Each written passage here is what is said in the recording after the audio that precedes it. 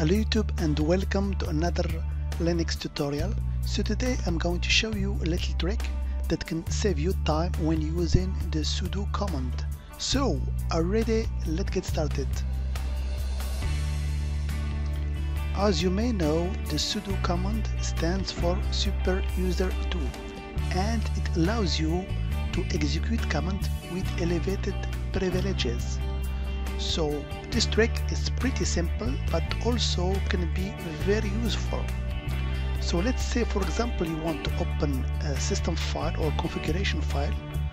For example, here I'm at my command prompt and I want to just to display a file here, and I get this message.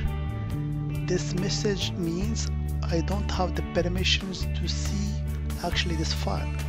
So here I have to use the sudo command. So there are two ways to do that.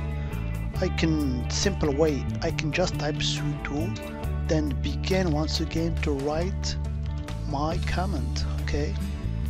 Cat, etc. sudos, but it will take me some time.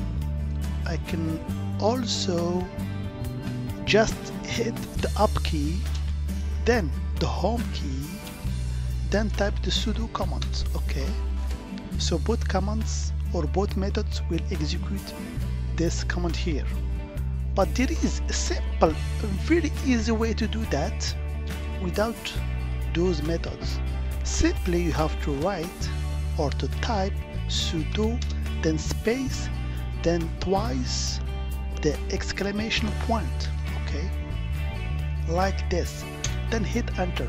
And here we go. As you can see now, you can execute your command with root privileges.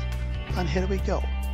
So this is a very quick video to show you this little trick here that can save you time, especially if you are dealing with configurations file in everyday tasks.